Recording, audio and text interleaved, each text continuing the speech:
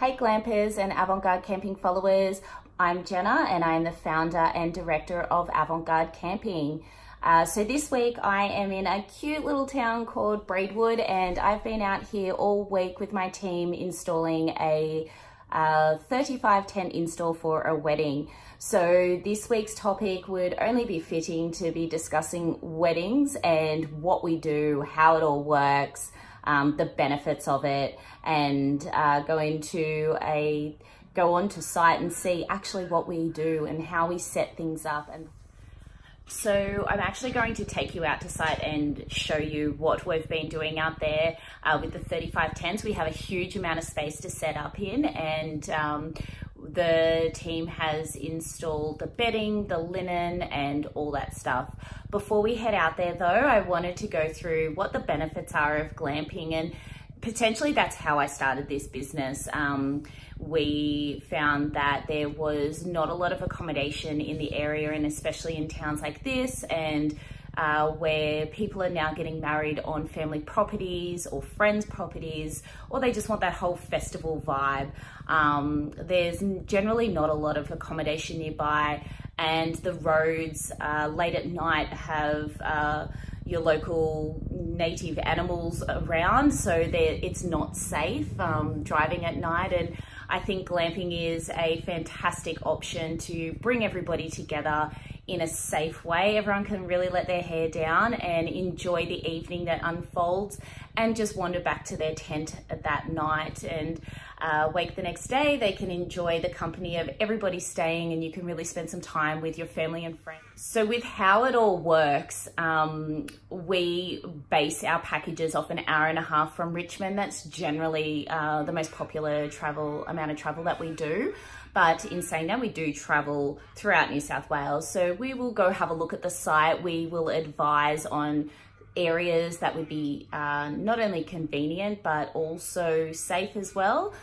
So we will have a look at the site and price accordingly. And we can do a range of things, from just having a bed inside a tent right through to having your towels, your bed bases, solar interior lighting. We can do coat stands with coat hangers and bathroom toiletries. So we can take it to that next level. It really depends on the budget.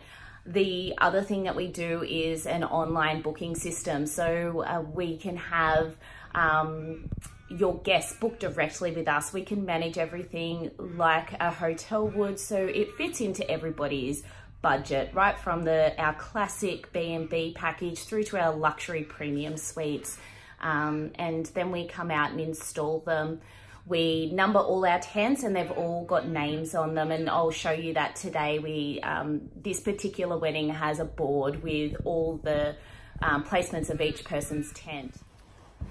So another thing that comes into doing the glamping tents, there's a lot of thought that goes behind what our installs are about, and together with myself, my lead supervisor, and our team, we are constantly going to different locations and analyzing different sites and the way that the guests will be moving throughout the tent. So it's not a matter of us just coming in and setting up a whole heap of tents and off we go. We really think about how the client is going to use the space and the intentions of pathways, and trying to keep things as uniform as possible. And so yeah, it is a little bit more than just throwing a bed in. To plan things out properly and work with other vendors to be able to create something that is enjoyable.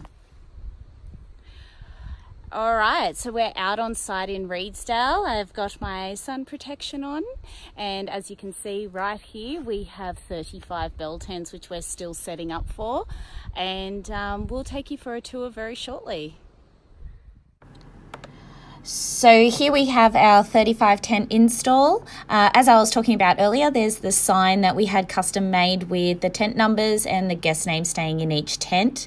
Each of the tents also has the number and the guest name as well. We have our recycled mats out the front, and they are made from recycled plastic straw, so they will keep relatively dry and keep the tent as clean as possible as well.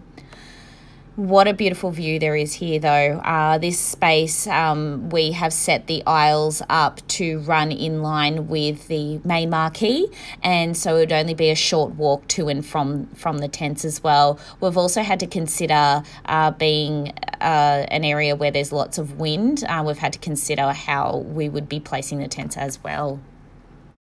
So my top 5 tips that I would recommend when you're looking for a glamping supplier. Number 1, find out what type of tent they're using, how big the doors are, how many doors, if it's got cross ventilation. Number 2, airbeds or Innerspring mattresses. You want to know, and if they're using airbeds, you want to know the brand of the airbed as well. Number 3, site inspections, especially for large jobs. This is super, super important. Number 4, do they provide an online booking system? And finally, number 5, find out what's included in all the tents and what their upgrade options are.